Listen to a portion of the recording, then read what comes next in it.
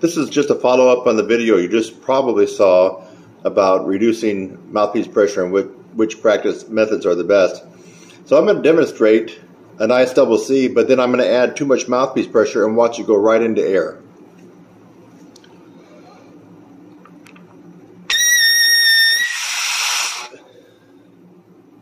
You hear that? Now watch carefully, watch my chops.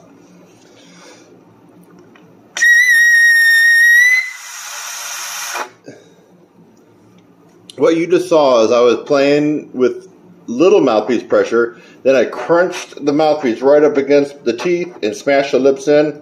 No more double C. Live and learn, my friends. Go back and watch that other video I just posted on which practice method is the best for reducing mouthpiece pressure. Kurt Thompson, over and out.